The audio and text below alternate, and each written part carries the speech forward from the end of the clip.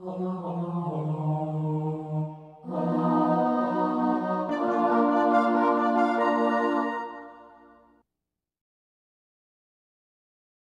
role of surgery is to reduce pain, to improve alignment, and to optimize function. And you'll hear me say a lot tonight. With almost everything I'm going to talk about, I always recommend not doing surgery first. Surgery is sort of only for those that fail other treatments. I'm going to talk a little bit about both because, I'm a surgeon and that's what's fun to talk about. So healthy feet are very important. I can tell you this, very important to keep your feet healthy. It allows you to stay active. It allows you to stay young. It allows you to keep all the other organs healthy. It keeps your lungs healthy, your heart healthy, your muscles healthy. So the feet are really important. I always say to my other colleagues, the feet are the most important because without the feet, you can't exercise the knees and the hips and the heart and all that kind of stuff. So healthy feet can keep you pain-free, help you keep your strength and balance. Good balance can prevent falls, which is becomes a big problem, obviously, as we get older. Our goal is to prevent deformities before they get worse and before they really start to impact function. So there are a number of common problems that can affect pressure distribution of the feet that can lead to pain, balance problems, and falls.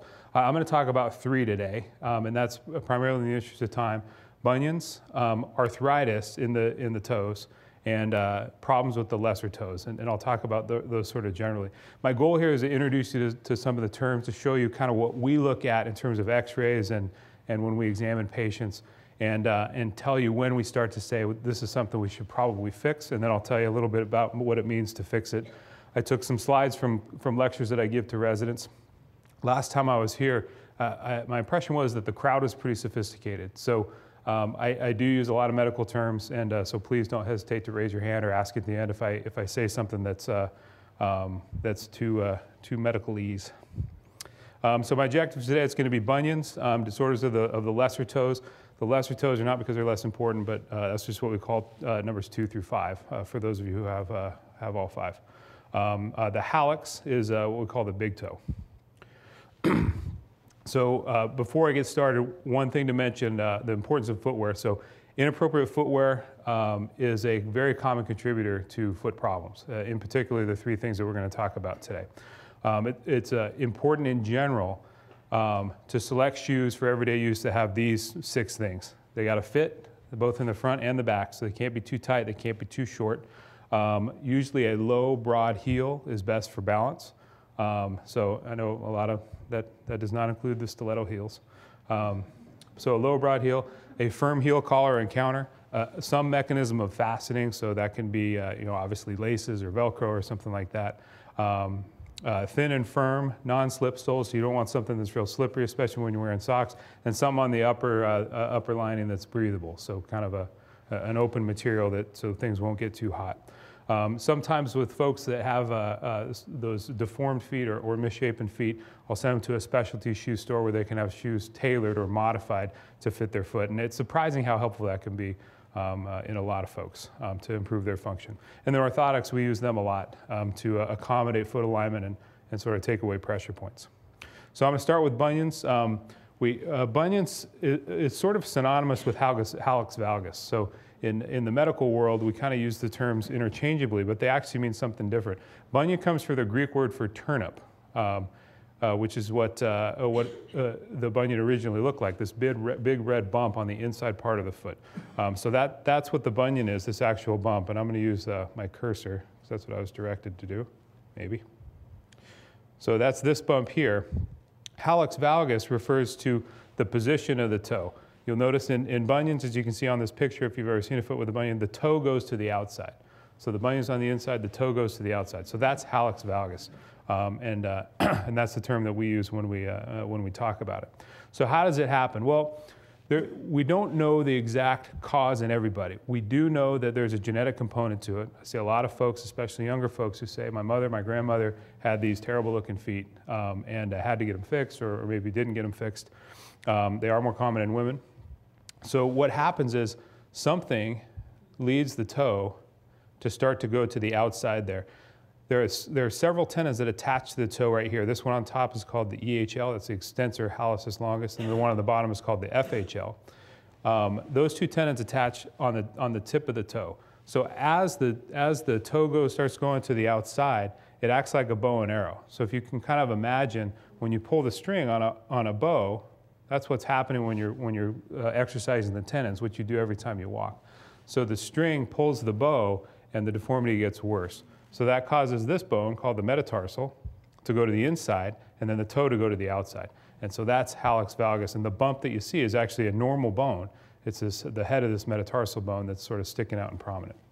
So when we look at folks clinically, I always look at their big toe. We often see rotation, as you do in this case, where the toe starts to rotate out a little bit funny. And then when the big toe starts to go to the outside, the little toes don't know where else to go. So they start to pop up and you develop these hammer toe deformities, which I'll talk about in a second. So what are the factors that cause these? Extrinsic factors, shoes. Number one for sure.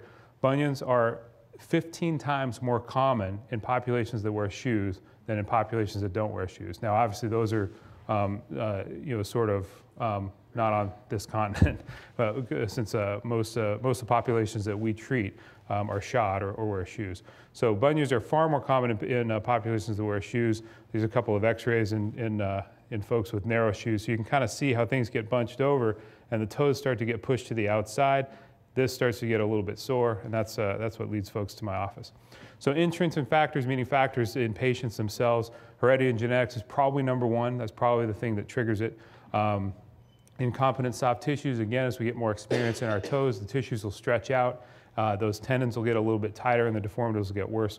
Hypermobile feet, meaning just really, really flexible joints. And then some people just have anatomy that predisposes them for it. If you have a wide foot, which some people have naturally, you wear a tight shoe and that toe is going to get pushed to the outside and a bunion will get worse. We see it a lot in patients with inflammatory arthritis like rheumatoid arthritis.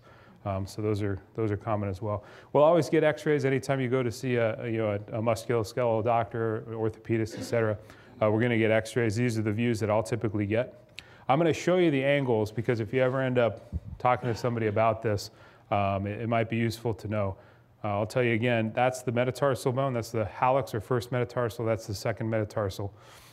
So the first angle we look at is the hallux valgus angle. That's the angle of the metatarsal relative to the phalanx, which are the bones in the toe.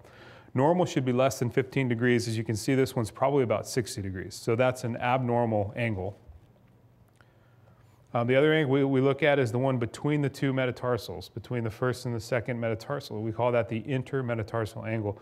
Normal is less than 9 degrees. This one is not measured, but it's probably about 13 or 14 degrees. So those two are abnormal in folks who have symptomatic bunions, and that becomes important when we talk about how to fix it. The other thing we look at in the x-ray is arthritis. So for those of you who've seen x-rays, arthritis means a stiff joint. So it usually means you've lost that joint space. The cartilage is gone, so the bones are touching each other. You hear the term bone on bone? That's arthritis. That means there's no cartilage left. Cartilage doesn't have any nerve endings, doesn't have any sensation. So when you lose the cartilage, the bone has a lot of nerve endings. So when bones are touching each other, that causes a lot of pain, and your body responds by trying to make it stiff, and that's what causes arthritis. And we see it a fair amount in patients with bunions or other problems. And so that needs to be addressed a little bit differently. Okay, so treatment, as I mentioned, is always going to be conservative to start with. I'll advise patients avoid narrow pointed heeled shoes. And a lot of women look at me like, you got to be crazy. I got to be able to go to work. I got to be able to I got to be able to wear heels. So a lot of people are quite insistent on that. And aren't super amenable to wearing wider toe box shoes. But I'll always say try to get a shoe with a wider toe box. Try to avoid heels whenever you can. You can stretch out shoes. There are ways to do that. It's not always the most stylish, but it can be done. There are various heel pads that can be worn. There are orthotics can sometimes support the big toe and reduce the pressure across it. So there are other things that we can do. There's splinting that can help reduce the symptoms. None of this has been shown to reverse the process. There's no way to correct a bunion without doing surgery. There's ways to make it less painful, and that's what we aim for. But there's no way to correct it without surgery. Once it's there, and it can't be reversed.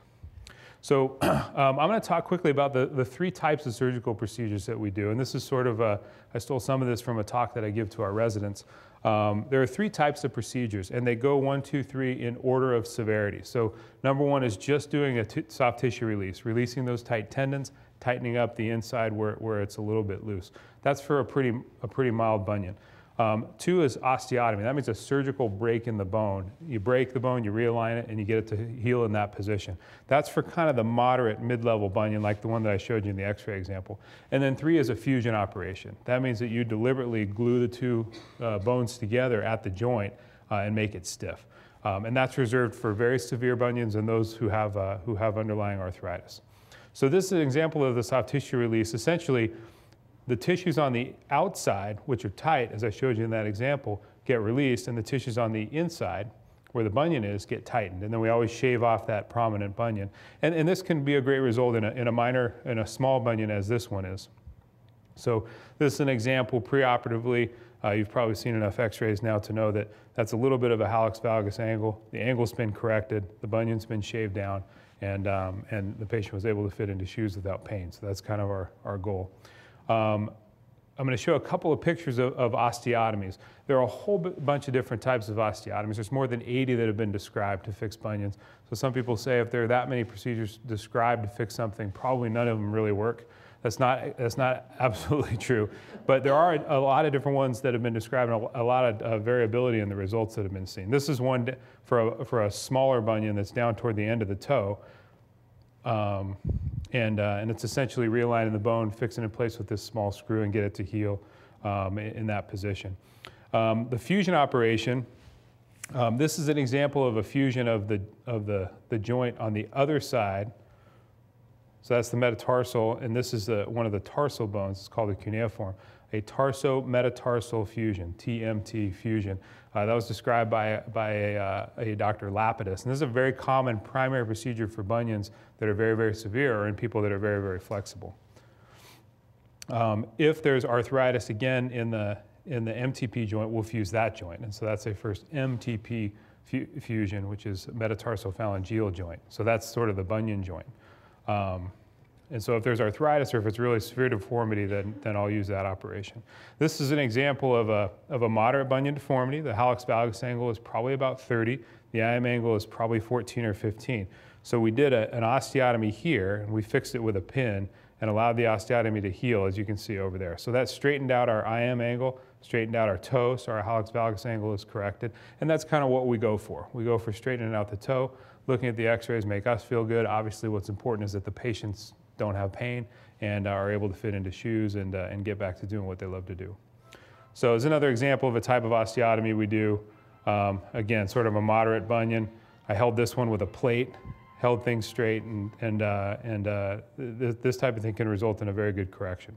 So our goals are reduce pain, straighten the toe, and allow full function. So I'm much happier when a patient comes in and says, I love it, I'm happy, I'm wearing the shoes I want, I'm living life the way I want to, than I am looking at the x-rays. And I've seen plenty of folks with beautiful looking x-rays who say, I could continue to get better, and plenty of folks who have x-rays that make me kind of go like this, but they're doing great. So there's not always a correlation between the two, but what we go for is these three things: reduce pain, get back into shoes, straighten the toe, and return to function. So lesser toe deformities, so the second thing I'm going to talk about, there's three common terms that we'll use: claw toe, hammer toe, and mallet toe. Now we do use these a little bit interchangeably, but they each mean different things. They're illustrated here. A claw toe is when the toe is coming up off the ground and it's curved down. So the MTP joint back here, the toe is curved upward, but it's flexed out at the IP joints, the interphalangeal joints. So that's a claw toe. A hammer toe is when it's not bent back here at the MTP joint, but it is at the IP joint, the interphalangeal joint. So that's the one the toe is sort of straight, but it's hooked down, and usually that's digging against the ground. And the last one's the mallet toe, which is just the tip of the toe is sort of curled down. So I'll go through each of these individually. The causes of these are quite variable, and I'll show you the common causes for each one. Idiopathic means we don't know what causes it, and that's a very common thing in orthopedics. There's inflammatory problems. A lot of it is tight-fitting shoes, neuromuscular problems, degenerative problems, and then trauma. You stub your toe, you have something land on your toe, and it can lead to that. So with mallet toes, which again is just the end kind of curved down, that's almost always because of shoes that don't fit right. People who wear shoes that are too short, your feet do grow over time. I remember when I was interviewing with, for a job in New York, and one of the guys asked me, do your feet continue to grow? I thought, yeah, I've never even thought about that. I actually don't know. I figure when you're done growing, your feet are done growing. So no, his feet had grown a size and a half over the course of his career. And so your feet do continue to grow. Your tissues continue to expand.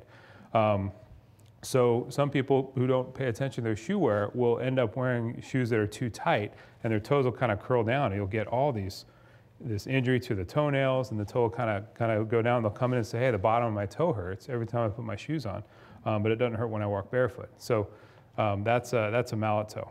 Hammer toe deformities, these are usually hooked to a foot with a bunion. Again, as I mentioned, I showed the same picture. As the bunion goes over, as the toe goes to the outside, the second and third toes don't have anywhere to go but up usually. Sometimes they'll go down. But usually a hammer toe is associated with a bunion. So the primary complaint might be, hey, my toe's sticking up and it hurts. And I say, well, to fix that, we have to fix your bunion also. So that's a common discussion. Claw toe deformities, again, that's where the toe's coming up off the ground and it's curled like a claw. These are usually associated with neurologic problems. Charcot-Marie tooth, sometimes when people have strokes, or have other neurologic issues, their toes will curl up. And the reason for that is there's more pull on the bottom tendon than there is on the top tendon. So it ends up winning out and the toes get curled up like that. So the anatomy of the toe is very complex. It's a lot like the finger. I mean, you can imagine that our toes probably used to be fingers, and they shortened up as we continue to evolve. So it's a very delicate balance. So if that balance gets disrupted and one tendon starts to win out, it's going to pull the toe in a different direction. You're going to get a deformity. So there are static stabilizers that allow us to elongate our toes, and the deformities can come whenever there's an imbalance between the tendons. So if you can imagine in this example, the extensor tendons are the ones that pull the toes up or on the top, and the flexor tendons are on the bottom. So if there's an imbalance between the two, then as the toe comes up, for example, the flexor tendon can start to pull, so it can cause a deformity in the toe. And then if it's held in that position and the toes can't relax because of any of the reasons we talked about, it'll get fixed in that position, and that's where you have a fixed hammer toe that you can't straighten out. Extrinsic factors, again, shoes, one of the most common things, tight-fitting shoes, shoes that are too short. What will happen is the top of the shoe will start to push on the IP joint, or what we call the PIP joint, the proximal interphalangeal joint, and that sort of drives the toe down, and so you get more pressure on the bottom part of the foot. So both of these can be problematic, and people can develop calluses or thickening in the skin in both of those locations. So tight-fitting shoes are very common. High heels are very common culprits. We divide these into two types, flexible or rigid. Just means, can you correct it on your own? Can you take your fingers and straighten out your toe? And that's what I'll do in the clinic. I'll say, can I correct this just by moving this out of the way? And that changes what I decide to do. If it's not correctable, we call that rigid, and it's a different procedure, as I'll talk about in a moment. I'll also look at the joints to see if there's a dislocation of the joints, and that's often easiest seen on the x-ray. I'll manipulate the joints to see if they're loose, meaning if the ligaments are unstable. So if I manipulate a joint and it comes out of place and that causes pain, then often that means that there's a problem at the joint, and we'll need to address that. So again, the type of deformity, always look at the big toe, because that's a very common culprit in little-toed deformities. Is there enough space between those toes? If we just correct the second toe, which is the most common one involved, if we just correct that, is that going to be enough, or do we need to look at its neighbor? We often want to think ahead and say we want this to be the last operation if we have to do one. So if we want to address everything at once, so that you only have to heal once and you don't have to worry about it again. Callus, which is that thickening of the skin, which I'm sure everybody has had. That can be caused, as I showed, by a lot of pressure from the bones. Callus are pressure related. If you're not putting pressure on something, you're not going to get a callus. So a lot of times when those bones are prominent, you can get callus, and when we correct it, the callus will go away.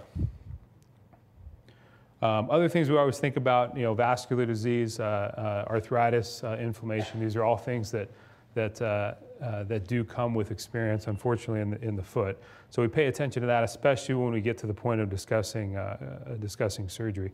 Always get x-rays to look at the joints to see if there are other things we need to do to straighten everything out.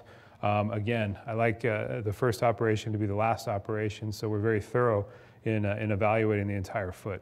And we want to make sure that if a toe is going the wrong direction, as this one is, that it gets corrected if we end up needing to do surgery. Also, this is an example of arthritis in that IP joint and a little bit of subluxation or the joint's bounced out of place a little bit. Okay, so our goals are basically a painless toe. Like what I want is for somebody to be able to function without pain. Now patients, there's a lot of variability in the goals, but in general, most patients want their toe to touch the floor when they walk. They don't want it sticking up. They want less pain, they want less swelling, and they want return to function. And one thing I didn't add is they want to be able to wear shoes. So those are all very realistic, and it's a very individual conversation that I have with every patient. Are their goals consistent with what we can actually expect to achieve? And that's when we would proceed if we need to.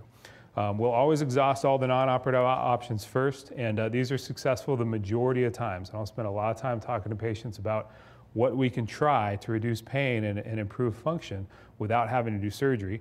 And if we try all that and the patient's not happy with their level of function, then we'll start to discuss surgical options. Okay, so just quickly, there are sort of two operations that we'll do in general for hammer toe, claw toe, and mallet toe deformities. Tendon releases are what we'll do typically for a flexible deformity. Sometimes we'll transfer the tendons that flex the toe up to the top so they function to extend the toe.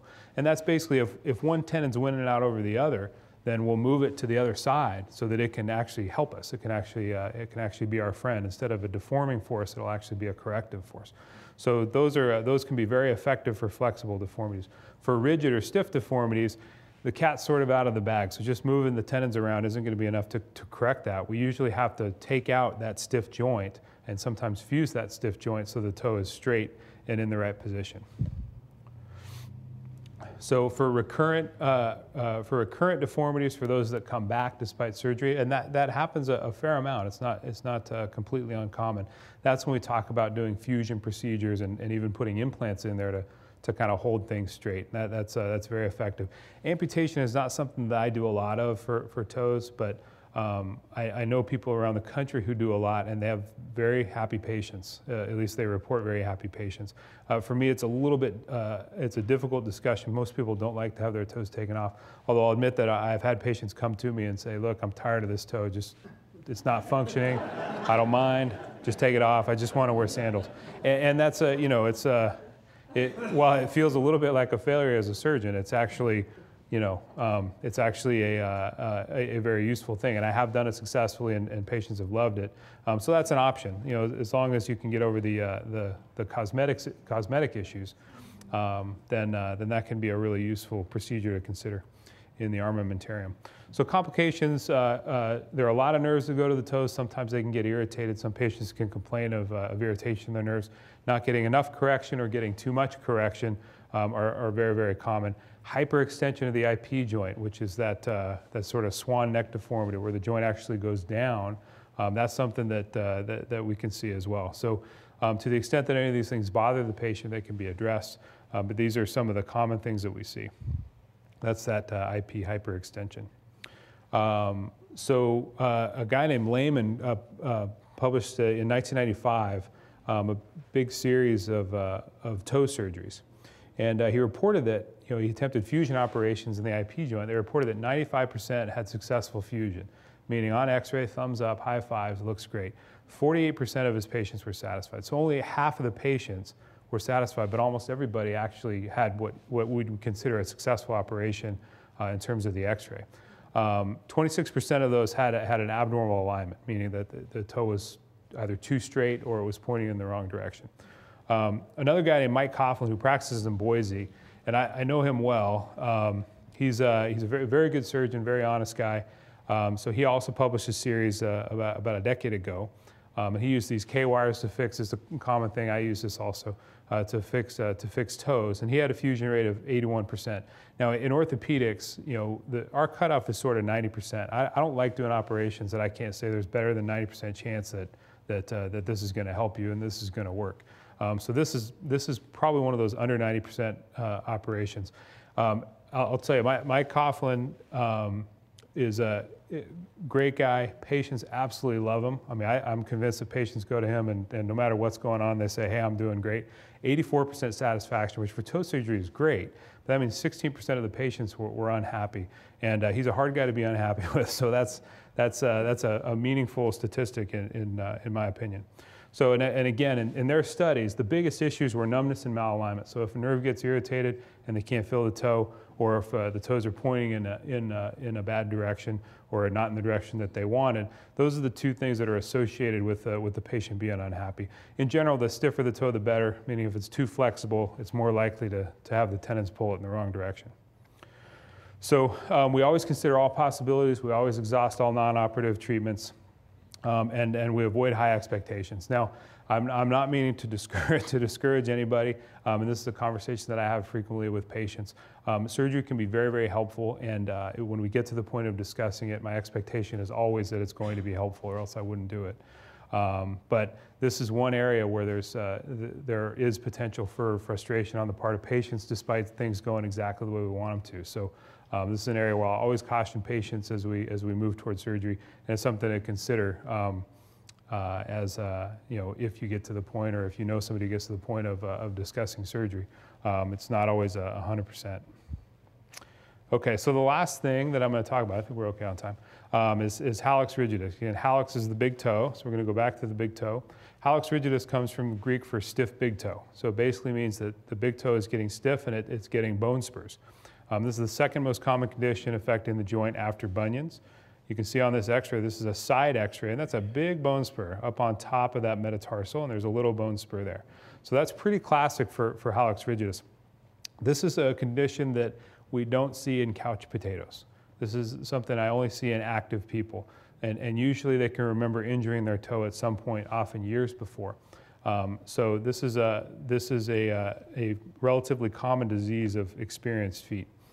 So again, stiffness of the first MTP joint, metatarsophalangeal joint. A lot of names that have been given to it: hallux flexus, dorsal bunion, because it looks like a bunion up on top. Metatarsus primus elevatus, which means the metatarsal sticking up a little bit. Those are all also names that have been given to it. There are two groups. In the adolescent group, it usually involves a defect in the cartilage. And that's a little picture there. I'm not going to talk about that because that's not the topic for today. That's a little osteochondral defect on the metatarsal head. So in the adult, it's usually associated with some destruction of the joint. And there are basically 4 grades. You know, grades 1 and 2 are mild, and grades 3 and 4 are a little bit more severe. And I'll introduce those terms as I go. Usually it comes from trauma and then overuse. So you walk around a bunch, you wear flexible shoes, you start to build those bone spurs. Eventually your toe gets stiff and you have pain when you walk. So most patients will come in complaining of a prominence on that big toe, a big bump or a bunion. They have painful and difficult range of motion. They can't get their toe up. They notice that when they walk, sometimes they shift onto the outside part of their foot because they can't get their big toe up. Incidentally, to walk, you need at least 40 degrees of upward motion of your MTP joint. Well, 40 degrees to run, 30 degrees to walk. And most patients with this disease are not able to do that.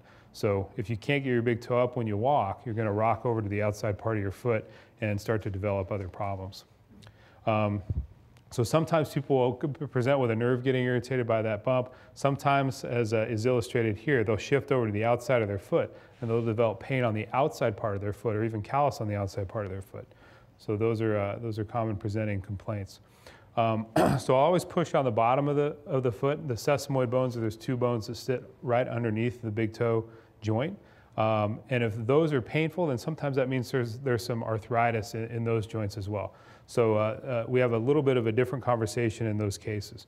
We always look at the alignment of the toe. Again, some of these are associated with bunions or other malalignments that might need to be addressed.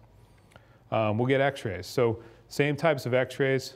Again, this is a normal x-ray of that normal joint. This is a hallux rigidus where the joint is flattened. We've lost a lot of the joint space, and we have these big spurs on the inside, the outside, and up on the top. So that's a big bone spur up on top, and you can feel that in this patient. So we'll always start with conservative treatment first, as we do with everything else. Non-steroidal anti-inflammatory medications, that's Motrin, Aleve, ibuprofen, over-the-counter stuff. Celebrex is one of the prescription ones that we use. That can calm down the inflammation. Reducing activities, at least giving people a period of rest. And in my experience, patients don't love to hear, don't be active. So I'll usually introduce a brief period of rest and try some of these other things to reduce the pain, and then slowly start to increase activities. And if that doesn't work, then obviously surgery can be an option. Shoe wear modifications. Arch supports can be helpful for this. Stiff insoles. So we can get rigid, what's called a turf toe plate if you get it at a running store or an orthotic store, or a stainless steel or a carbon fiber insole for the shoe. And the idea is that if the bottom of the shoe is stiff, you don't have to get your big toe up when you're walking because your shoe will do it with you. So you know, if anyone who wears boots or stiff shoes, you know you don't use your toes nearly as much in stiff shoes as you do in tennis shoes or flexible shoes. So that can be a helpful treatment. Cortisone injections, this is one area where I'll use cortisone. It's an inflammatory issue. There's usually some arthritis. Inject a little cortisone into the joint, which I do under x-ray in the office. That calms everything down and often lasts a long time. I've had patients who have relief for years after one of those. That's not always the case, but sometimes is. So the surgical treatment is relatively simple, and this is actually one that's very effective.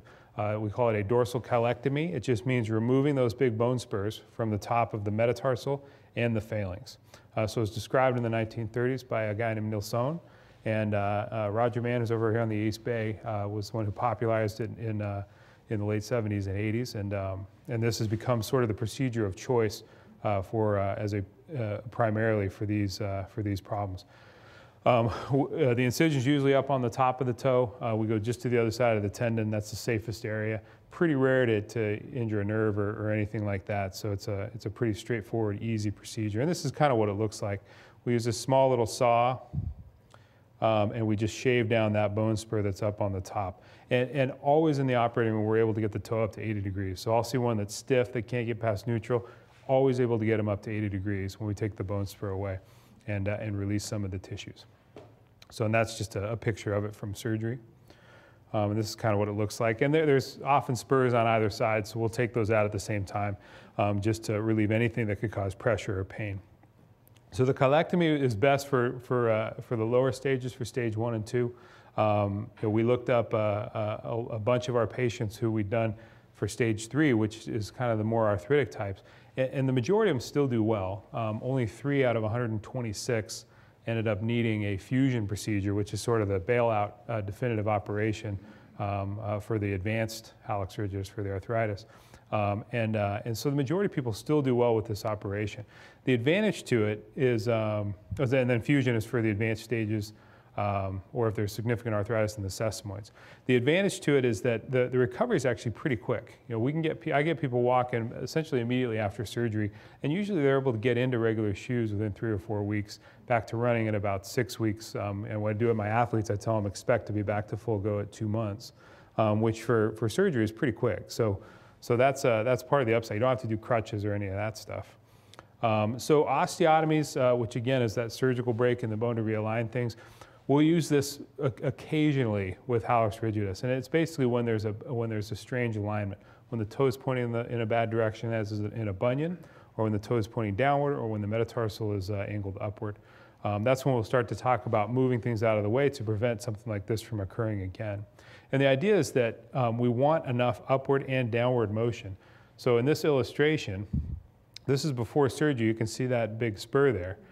Shave the spur off and do this osteotomy to bring the toe up.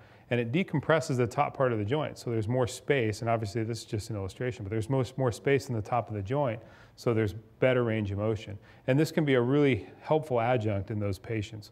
Again, low-grade hallux rigidus, clinical and by x-ray, sometimes can benefit from an osteotomy of the phalanx.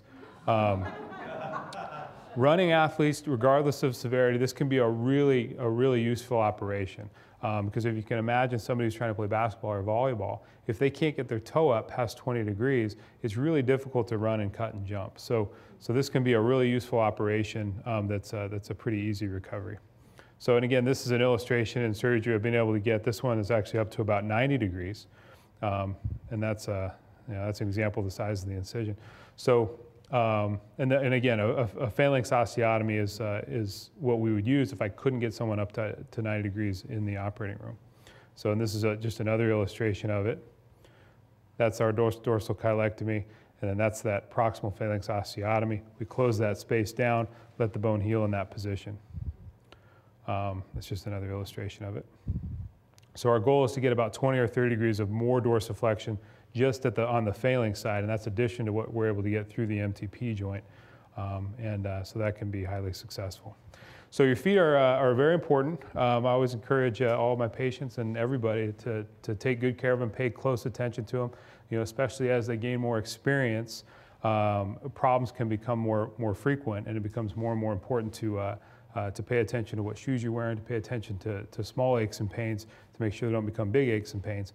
Always choose appropriate shoes for your feet and for your activity. There are a lot of options available out there these days. There's a lot of research going into them. There's these MBT shoes that some of you may have seen, the kind of rocker bottom shoe. There's a lot of research coming out on those, and I'm starting to see a lot of success with them, so I'm getting some research projects going. Surgery is usually not the first option for the majority of these experience-related foot problems. It is something that can be a useful consideration when other treatments have failed, but it's important mainly to be educated on what you can do to get things feeling better and what the options are, so you can make an educated choice as you go. And as I always tell patients, get moving, get to living life. That's what our goal is, to be out and about and be standing up and running around and not sitting down. So I'll take any questions you have. Yeah. I just wanted to ask, what do you do about heel pain? So that's a whole nother talk. So heel pain is probably the most common thing that we see, and the most common heel pain problem is plantar fasciitis. So there's, it really depends on where the pain is coming from. If it is plantar fasciitis, The whole heel, it's like the whole base of the whole heel. the whole base of the heel, not the bottom, but the. It's the bottom part of it. Okay. Yeah. Yeah. It's hard to answer that shortly. There are a lot of different things that can cause it, and a lot of different ways to treat it. Usually it involves some level of stretching and something cushioned in the shoe, like a cushioned orthotic for the shoe. But it really depends on whether it involves the Achilles tendon, and I would always get x-rays on patients with that complaint to make sure there's not an abnormal bone spur or a fracture or something like that. So hard to answer just succinctly, but yeah. And that literally is a whole nother talk. Do you find from treating it that a pretty good percentage of patients get back and lose the pain from the plantar fasciitis and can get back to where they? In my experience, about I would say between 90 and 95% of people are able to get rid of the pain for a long period of time. Quickly is variable. So, some people, yes, but most people it can take a few months. But I'll tell you, and this has been studied pretty extensively because it's the most common thing that we see. Stretching and continued stretching is the #1 thing to help it go away and to keep it from coming back. So that usually involves stretching not only the plantar fascia, but also the Achilles, because they're kind of continuous, they're in one layer. So you stretch it all out, and it can take months before it really goes away. But if patients who stick with it can get rid of it for good, it's about 95% of the time. So the question was, how bad does a bunion or hallux rigidus have to be before you'd consider seeking treatment for it? And my answer is that's somewhat variable. It depends on kind of what your expectations are. My rule of thumb, most people who have those problems, by the time they get to me, they've tried a whole bunch of other stuff because they've gone to their primary care doctor or tried some things over the counter or looked online and got some from a website. So usually they've had it for several months. My advice is always, if it's limiting your ability to live your life the way you want to, you can't find shoes.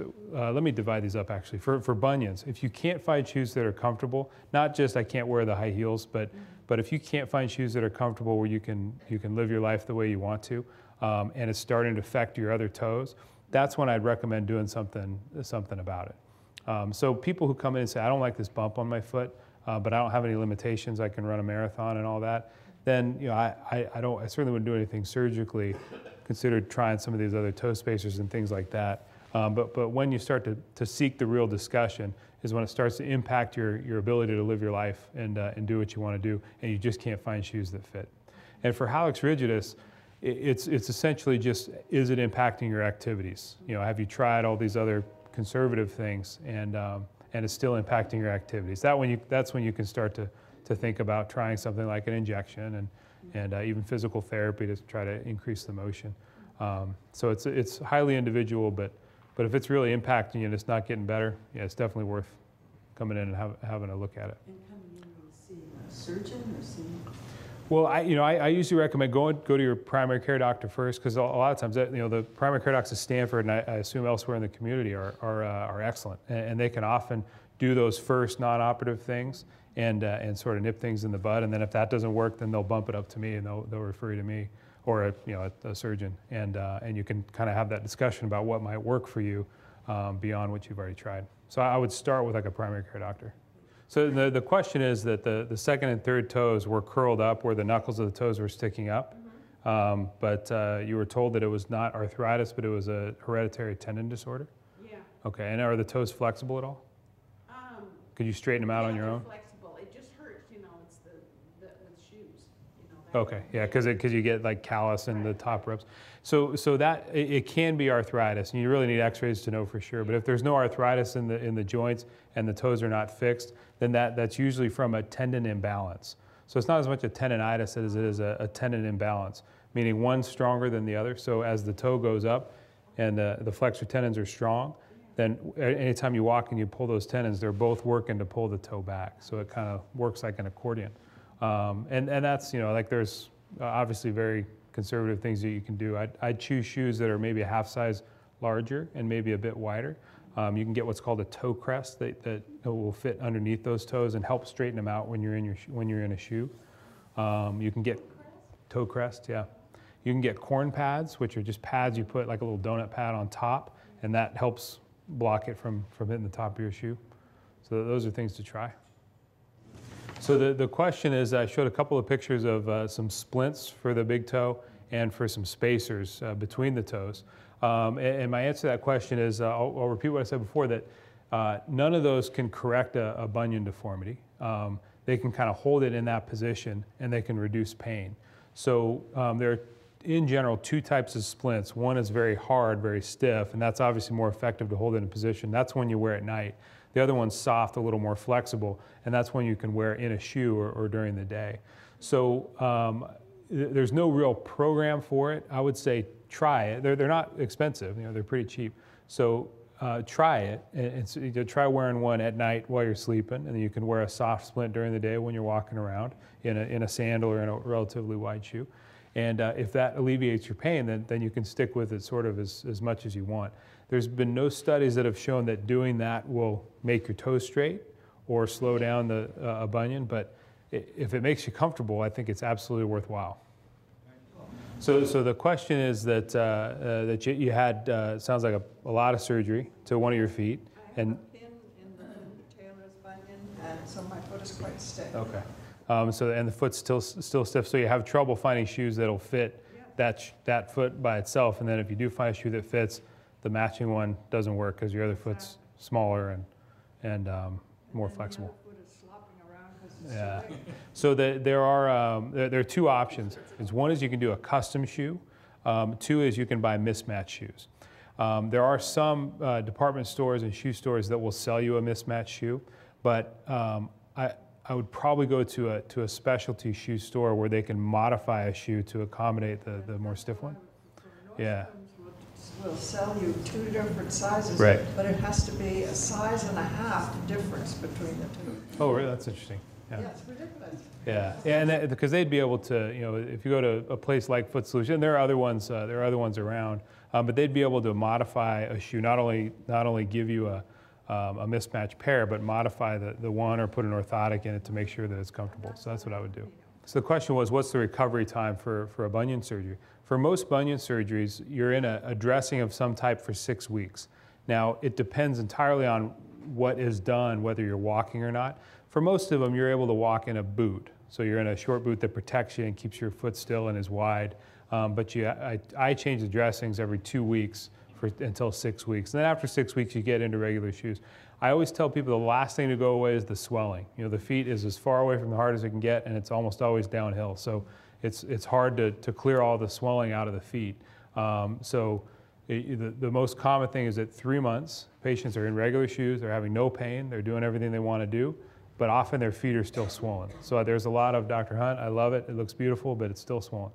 And so that's kind of the progression of things. Usually by 4 months, you're functioning fully.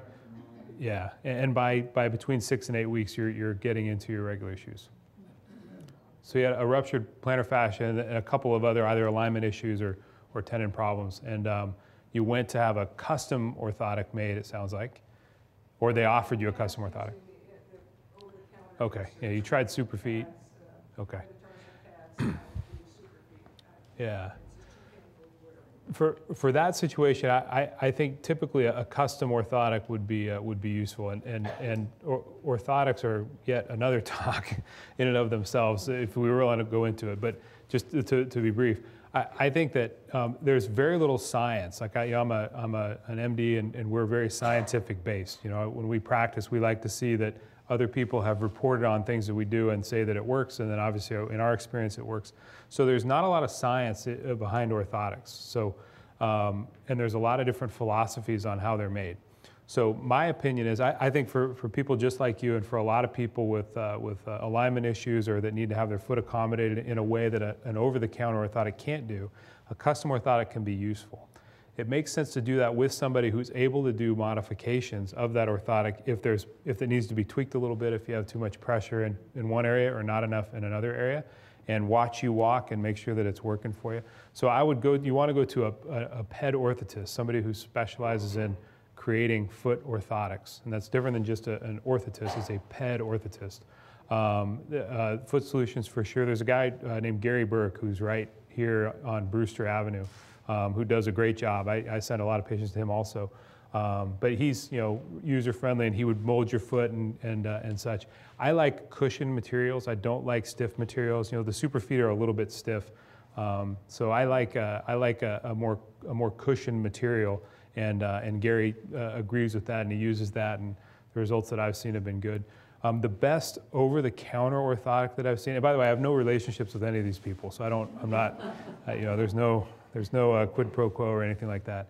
The best over-the-counter orthotics that I've seen are the brand at Foot Solutions, and they're for over-the-counter, they're a little bit expensive. They're like $60. Whereas if you go to get a Dr. Scholl's pair, they're probably $15. If you go to a running store and get some of the higher end ones, they're $30.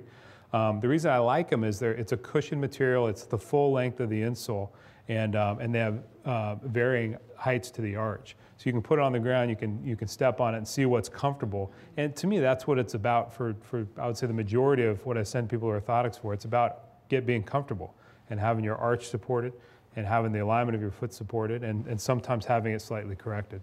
So I would go to one of those places, and again, they're all very close to here, and have a custom one made and make sure that it fits right. The big downside of custom orthotics is cost. They vary a lot, but you're looking at usually between $250 and $350, which is a lot. When it becomes necessary, insurance will sometimes pay for it, but when it becomes necessary, that can be a really useful thing.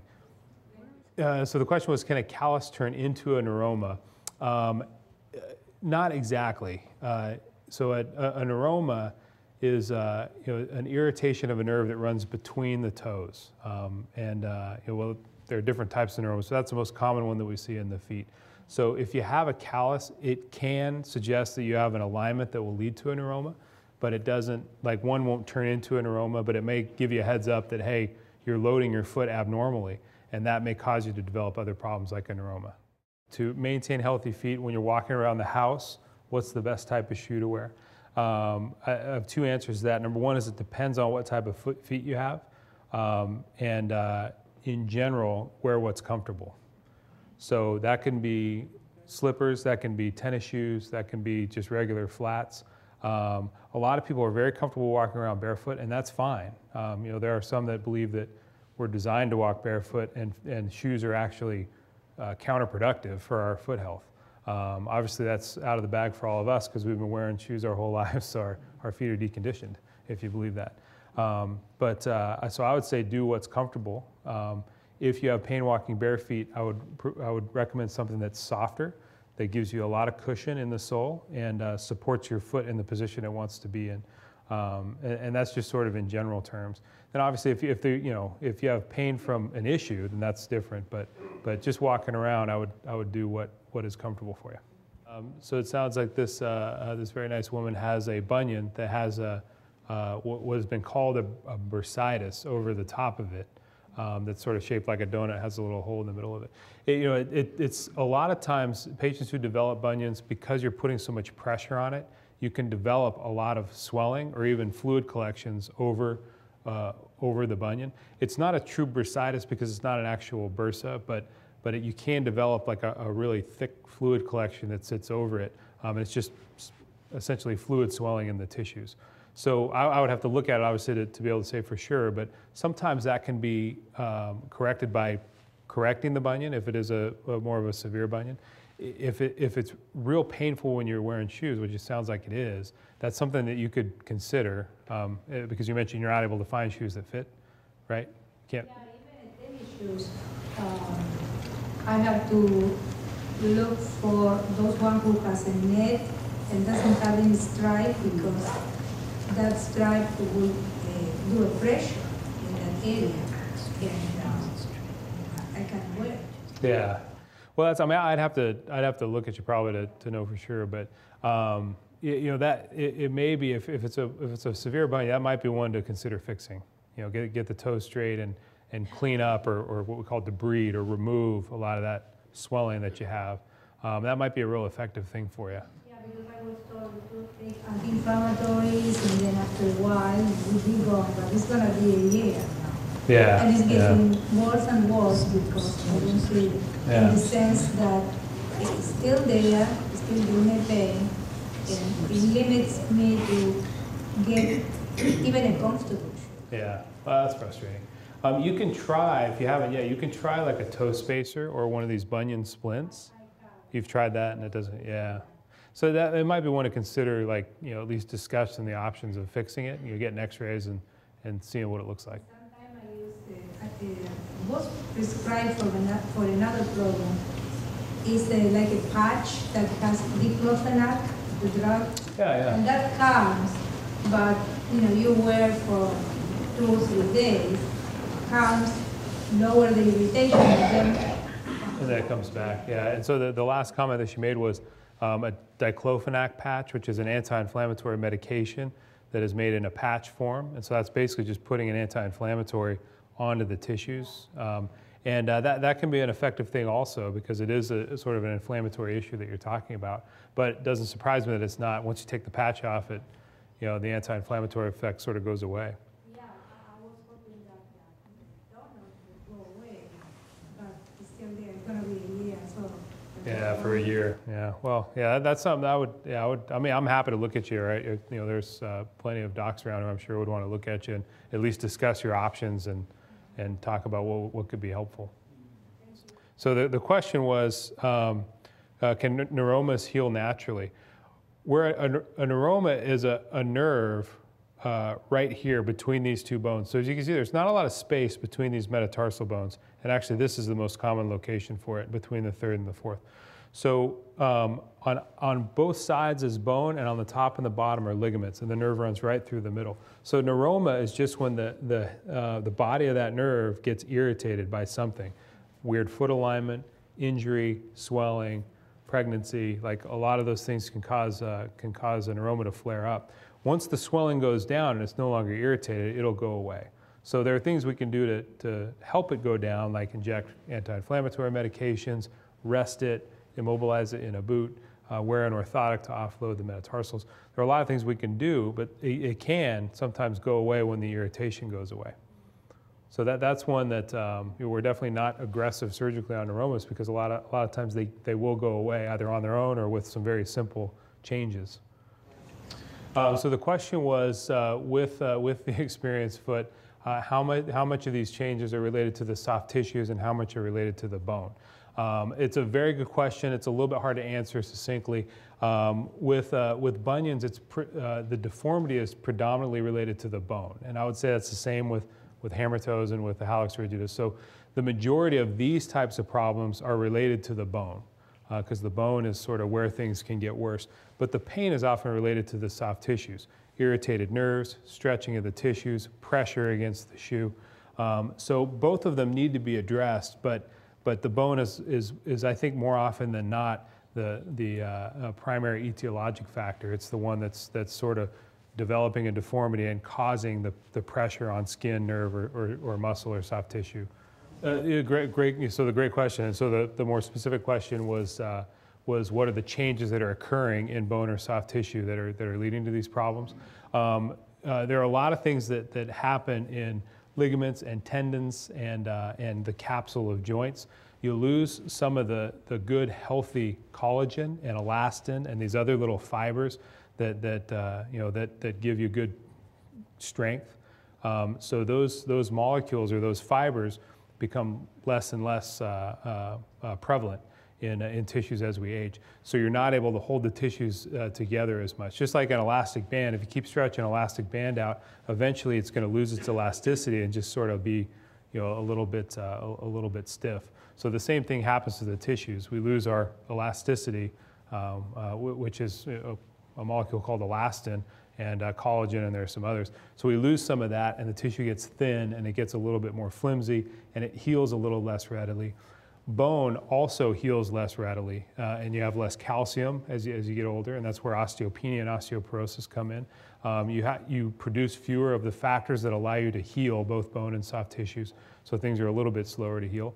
And I do notice, a difference between a 30-year-old and an 80-year-old. If I'm doing any of these procedures, the tissues are much less thick and they're much less